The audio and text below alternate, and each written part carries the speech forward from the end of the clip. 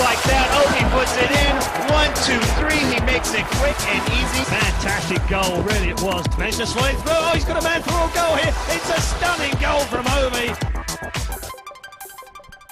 What's going on, guys, and welcome to a new episode from my road to Division 1 with a silver bronze team.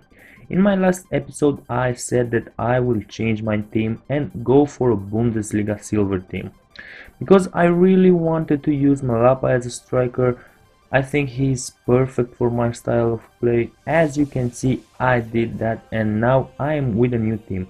You guys recommended me the Korean center back and I must say I am really impressed in this guy, so thanks for the advice. Getting now to our Q&A section. If you are new on my channel, this is a series where you get to put questions regarding the gameplay or regarding whatever you want, and I will answer them in my next episode. The first question is, what should I focus on more, shot power or shot direction?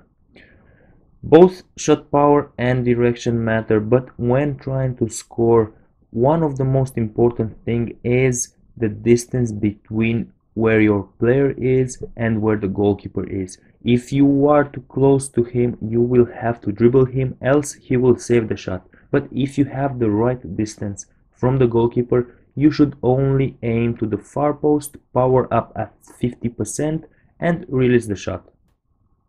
Who do you think will win the World Cup? Well, it's very hard to predict the winner, but in my opinion, Brazil and Germany are the big favorites at the World Cup. What do you think about the formation with one single striker? Well, this formation is the best for crosses. That's the biggest advantage that you have when using such a formation. Also, it's better in my opinion to use a system with one striker when you have a player like Ibra or Ronaldo, because they are just too good there and they can make the difference on their own. If your favorite tactics are 4-2-2-2 and 4-2-3-1, why do you use 4-1-2-1-2 in Ultimate Team? Well, in head-to-head I use 4-2-3-1 and 4-2-2-2 because I have the teams and I have the players for these two formations. Instead, in Ultimate Team, the game is a bit different. It's more about getting in as many shots as possible. But as soon as I get the players that I want in Ultimate Team, I will go back to a 4-2-2-2 or a 4-2-3-1 formation. What are your preferred strikers, or whom would you use for a Serie A 3-5-2 squad? Well, in a 3-5-2 formation from the Serie A, I would have to go with Ibarbo and Balotelli. Both are strong, fast and good at headers, but in the same time they have nice ball control and dribbling.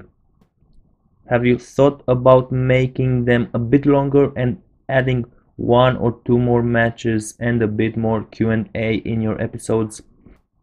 Well, mate, I need to keep this series interesting, and answering all the questions in one episode would mean I am giving away all my secret at once, and I need to keep something for the next episode also. Well, I'm just joking, man. I only think that 5-6 minutes per episode is the perfect length.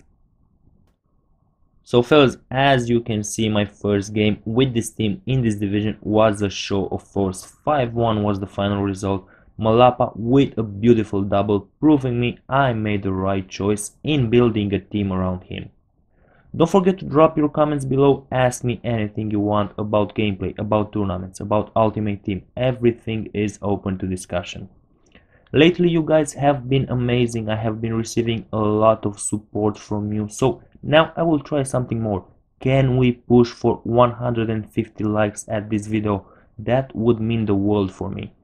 Thank you for watching. My name is Ovvy. See you next time.